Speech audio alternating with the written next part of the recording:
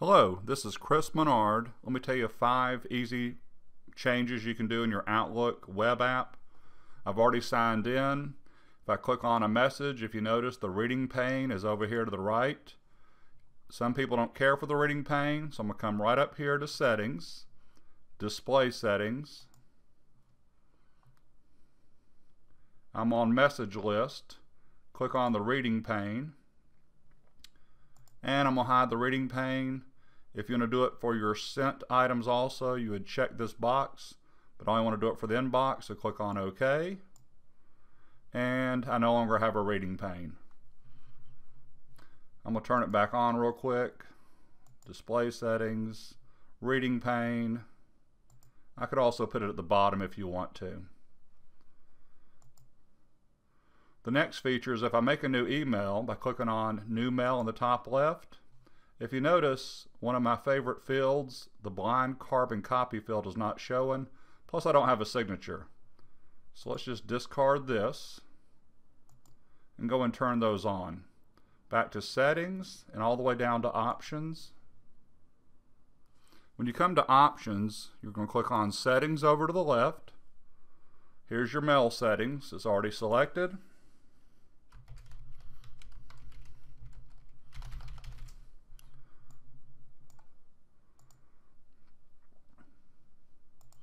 So there's my signature, and always show blind carbon copy, BCC. Click on Save. Hit the arrow to go back.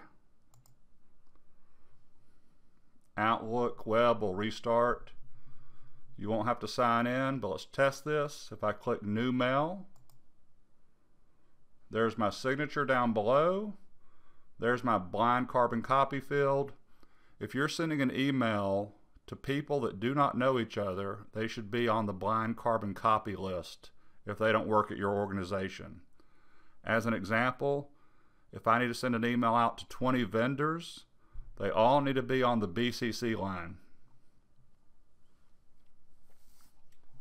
Another feature is if you want to know if your mailbox is getting full, I'm going to expand it, and I'm going to expand favorites too. So that's just collapse and expand. So I'm going to go back up here to Settings, go down to Options. On the word account that I'm already on, it tells me that I have 1 gig and I'm using 1.3 meg. So I've got plenty of room. I'm going to go back. So you get 1 gig in your main inbox here, but in Place Archive you'll have 50 gigs, and it's simply drag and drop to get something in here.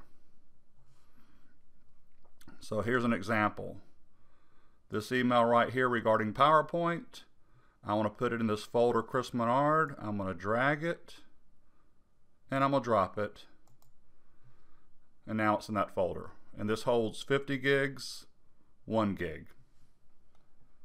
And the last thing to show you is if you come back here to Options, I'm on Mail. If you click on the word People, and I'm not going to use this, but if you clicked on All Users, you would see all users in your organization. It's your global address book. But I'm going to go back to the word Mail. Hopefully that'll help you get started with the Outlook web app. Thank you for your time.